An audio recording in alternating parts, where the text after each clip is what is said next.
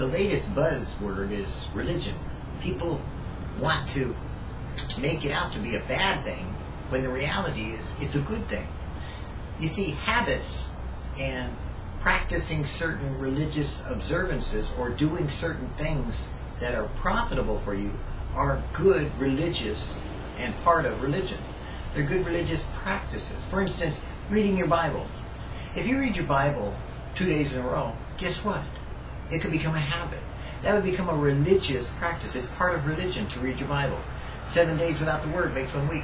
People like to say that they want religion, they want relationship, not religion, but the bottom line is you may have a religion without a relationship that may not help you, but having a relationship without religion is false.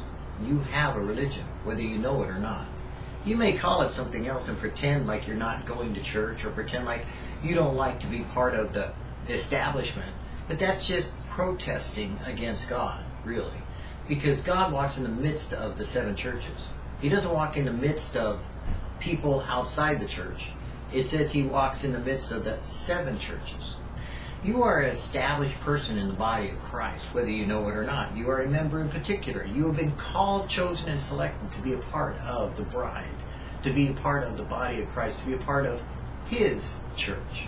So it's funny, and humorous to listen to people argue that false argument, because then they divide over stupid things rather than care about the things that are more important to God than the reality of what people are doing today in deciding what they are or aren't based upon their own choices.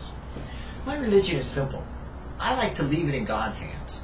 I like what God calls me. I like what God has chosen for me. I like what God does with me. That's my religion. You see, my relationship determines how I make my religion applicable to my life. My religion is my relationship with the Lord.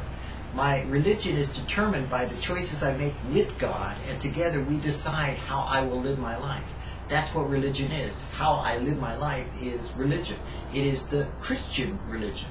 So we call it Christianity because it's Christ in you and me. It's the fact of a risen Savior that has caused me to come to a realization of God my Father, that I can ask him to direct me according to Proverbs 3, 5, and 6 in the way I should go, so I would walk according to his will and not my will be done. So I wouldn't lean on my own understanding, but that rather I would choose to have the mind of Jesus, the mind of Christ, that I would be able to discern the things that are important to God in order to please him, which is what my religion is all about. Knowing him and knowing him whom God has sent. It's funny because that's also the definition of what Jesus said eternal life is.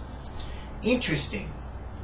When you try to make something out of nothing, which religion versus relationship, you don't find that in Scripture. You don't find the contradiction. Neither do you find religion actually treated as bad, nor do you find relationship treated as greater.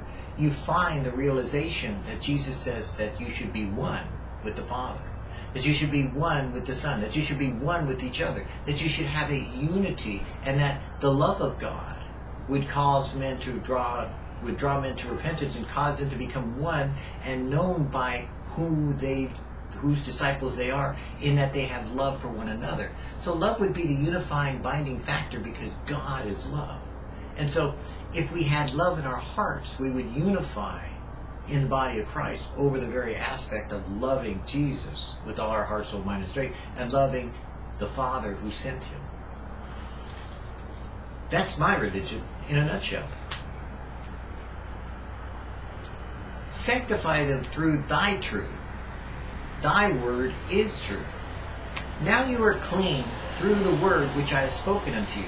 Let the word of Jesus dwell in you richly in all wisdom.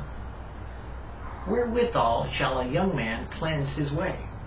By taking heed thereunto according to thy word. With my whole heart have I sought thee. O let me not wander from thy commandments. When wisdom enters into your heart, and knowledge is pleasant unto your soul, discretion shall preserve you, and understanding shall keep you. My foot hath held his steps, His ways have I kept, and not declined. Neither have I gone back from the commandment of His lips. I have esteemed the words of His mouth more than my necessary food. I have more understanding than all my teachers, for thy testimonies are my meditations. If you continue in my word, then you are my disciples indeed, and you shall know the truth, and the truth shall make you free.